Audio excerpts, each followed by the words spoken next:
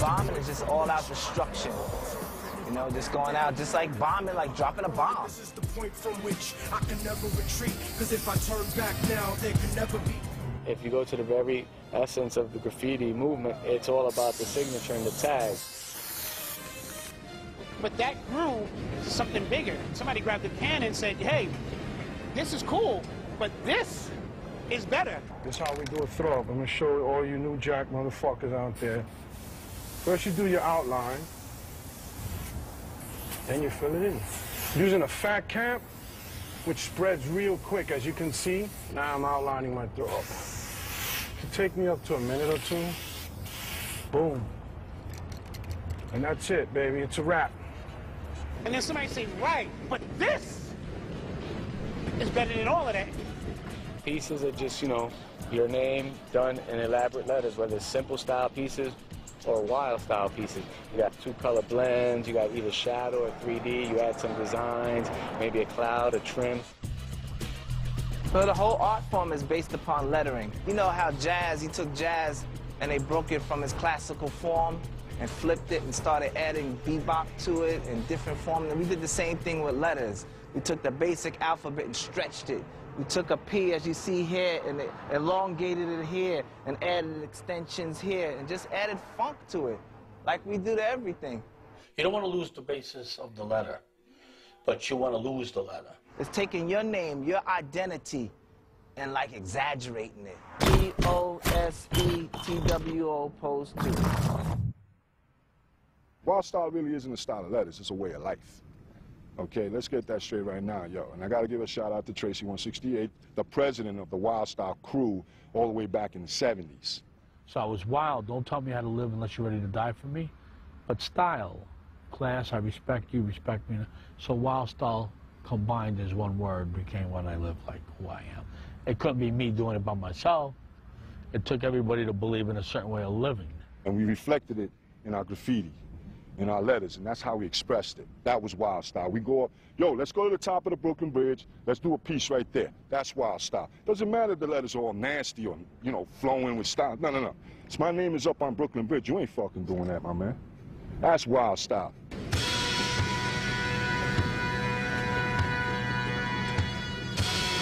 We took a tag, and then I thought I'd never see it again.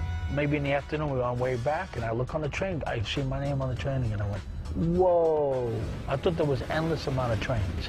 I couldn't believe I saw my name again, and I got a rush. There was a tag next to it saying something. So I went something like, what's up? And they went, hey, what's going on? From Brooklyn. Wow, this is the greatest thing.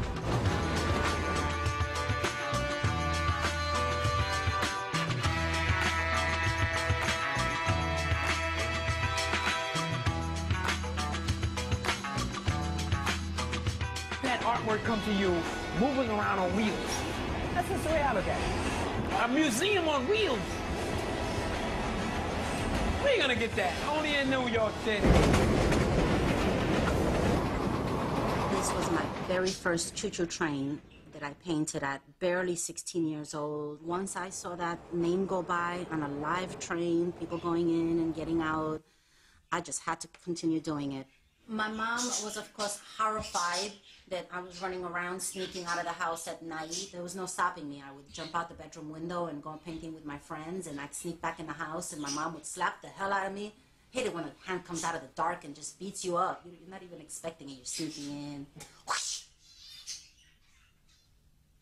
The more they told me, you're a girl, you can't paint graffiti, you can't go to subways because you're a girl, you're a mere female. I had to stand up and just shut them up. It's not a game. It involves hooking up with someone that knows a particular train yard or layup, knows the schedules, knows when it's the appropriate time to go in, how long should you be there, knows the escape routes. You've got to be able to run and carry a heavy bag of paint and climb a huge fence and wall. You go in there almost like a small military mission. Writers are street soldiers. You go on missions because that's what we do. We plan out, we're calculated, we have strategy, we look at the maps. We do our homework. We're not fighting your war, we're fighting our own war. Going for a thrill ride, an adventure with your friends at night. You know, you don't know what's going to happen. Someone could get hurt. Hope you get home in the morning. Maybe you'll wake up in jail. That's excitement.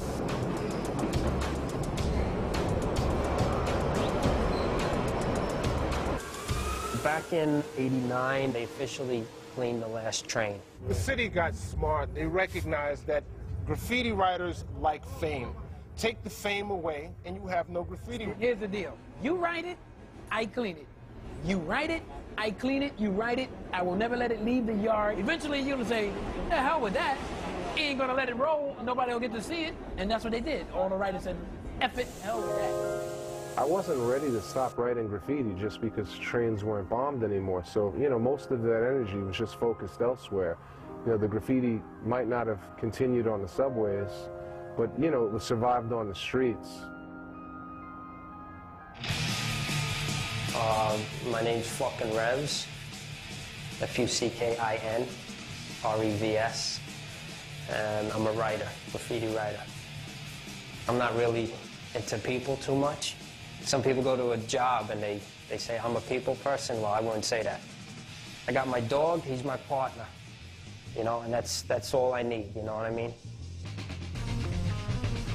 About 1980, 1981 is when I got into punk rock, graffiti. I never looked back since, and I don't give a damn about hardly nothing in this world.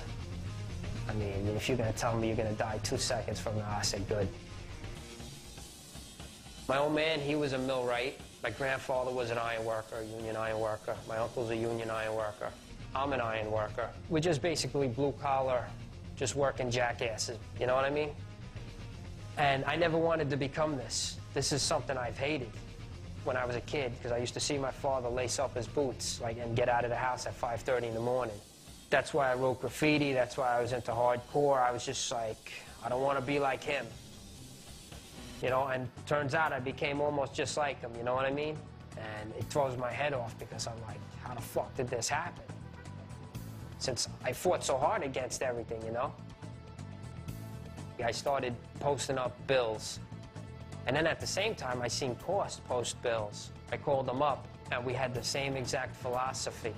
It was just like, fuck everything, fuck everybody. Let's just take over and shove it down their motherfucking throats, man. And that's what we did. We just went ass wild on the city. And by '95, I guess the city just had enough of us. The CEO got bagged. He got, 5 years probation. He got 3,000 hours community service. He got fined, and that's when I went underground. The subway tunnels were the most beautiful element around, because there's nothing like being in a subway tunnel. It's one of the more dangerous places, but it's one of the most peaceful and safe places at the same time.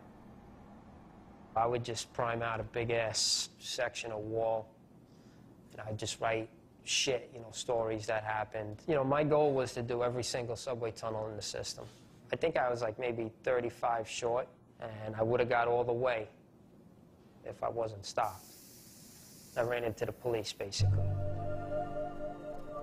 Ever since the early 70s, politicians, lawmakers never really knew what to do with kids that were writing, and never really quite figured out a healthy way to deal with it.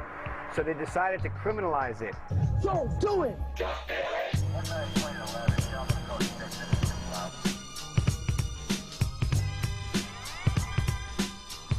The subway system is the lifeblood of the city. People weren't riding the subway, they were leaving the subway in droves. Most people said 40, 50, and 60% of the crime in the city occurred in the subway. Why do people feel it's so bad? Well, look at the graffiti. Now, there's not to suggest that the graffiti caused the crime, but the graffiti gave the impression, at best, that no one was in control of the system.